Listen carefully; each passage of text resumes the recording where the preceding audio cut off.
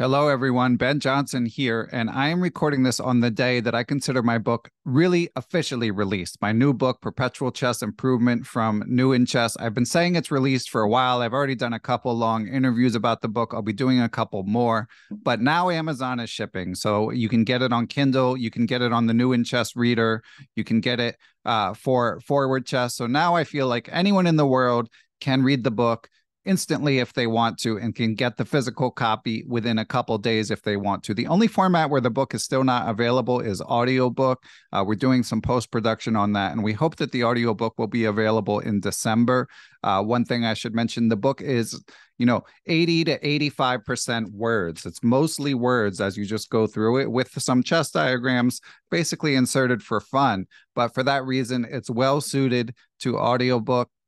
It's also well suited to the Kindle, and Forward Chess does enable you to play, and the New in Chess Reader enabled you to play through the chess as well. It does include the full games in the back, but it's mostly prose and snippets. So I wanted to give a brief overview of the book. Regular podcast listeners will know brevity is not my strong suit, but for this one, we're going to try to keep it short and do like a quick overview of what the book's about. So here's the table of contents. Now, you guys should know that New in Chess has a free preview linked from their website. So you can actually see this table of contents as well as a couple chapters, courtesy of New in Chess. But this shows the framework of the book.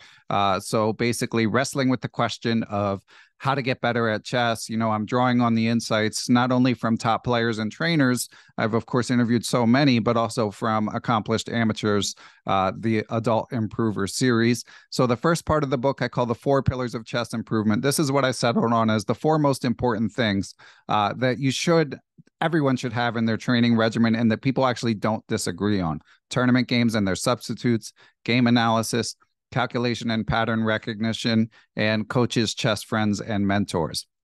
Part 2 of the book is other aspects of chess you might want to work on. So this is where there's some arguments, like, do amateurs overemphasize the opening study? Amateurs hear that all the time. Some of them concede that it's true. Others find it frustrating. I present both sides and give a measured opinion.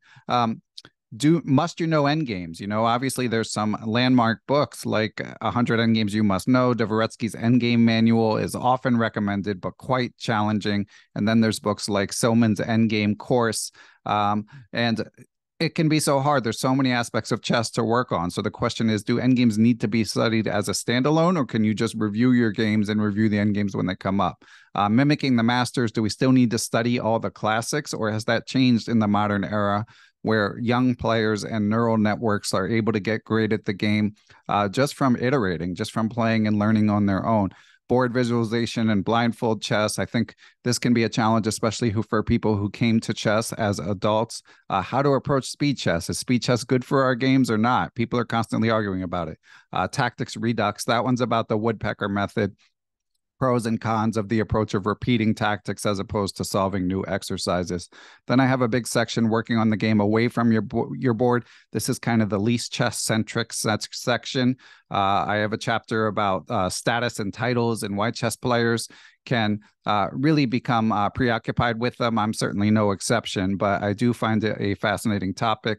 How checklists can help your thinking processes, habits, and identity, and how that can help you maintain a daily practice. Dealing with plateaus, deliberate practice, and chess study, over-the-board tournament routines.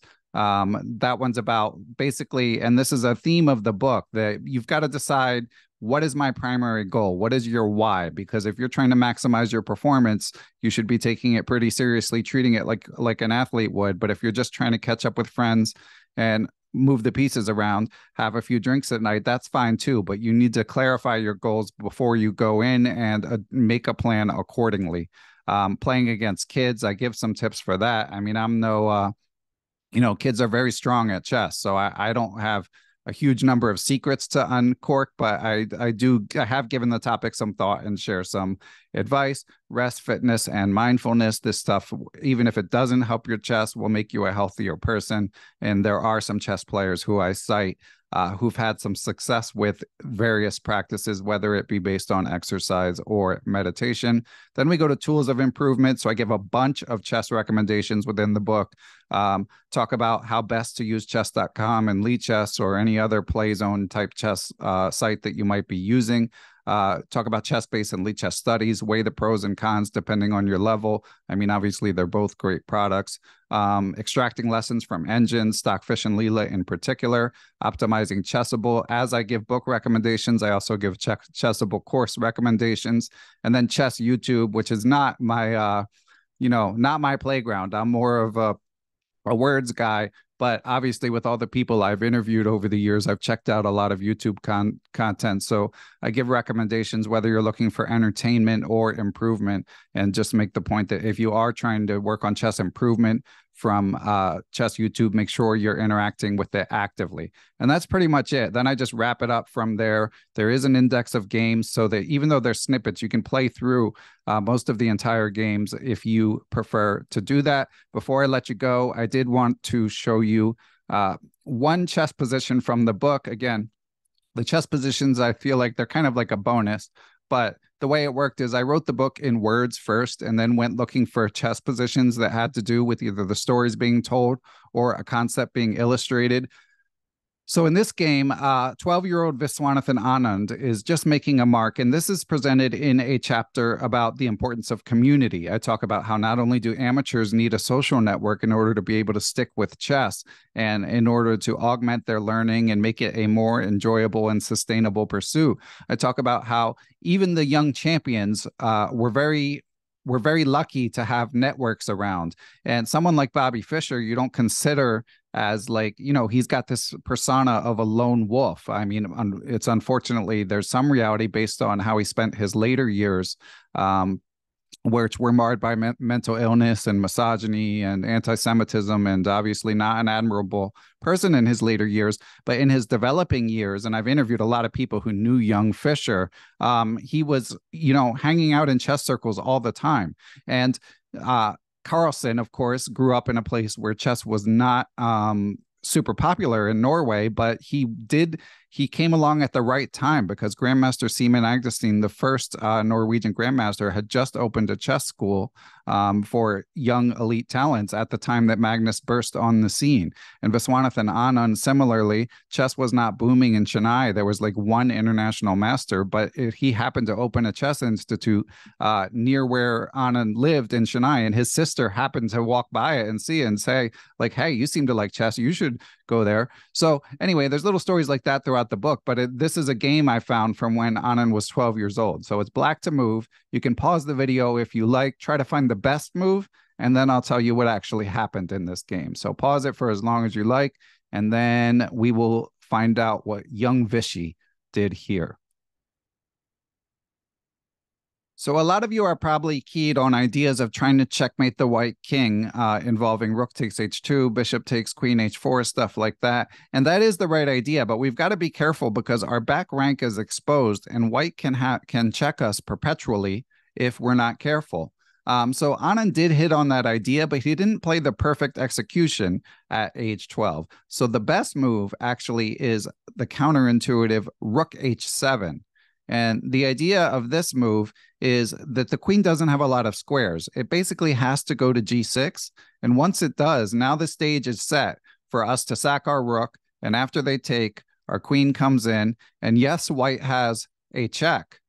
But if we go to g7, suddenly the well has run dry. There's no more checks for white. And white's going to get checkmated on h2 unless they basically it's unstoppable.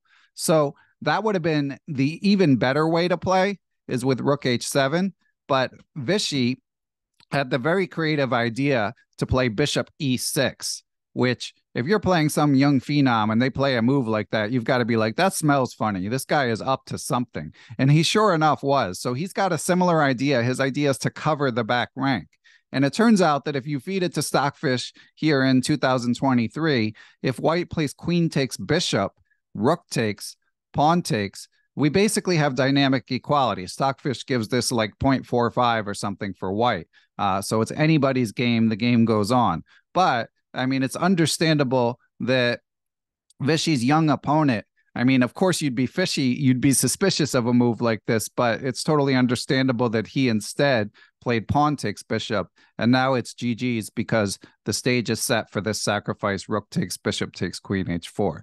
So that was a puzzle, and checkmate on h2 is, of course, unstoppable. So that was a puzzle that I included basically just for fun in the context of discussing chess culture and how important it was that Anand and Magnus and Fischer and so many others found the chess network just as amateurs should. But again, the book is predominantly words, and I said I was going to keep this short. So I'm going to wrap this up. If you'd enjoyed this, you might want to check out the book, Perpetual Chess Improvement, available almost everywhere you get your chess books, or you can wait for the audiobook. All right, thanks for watching.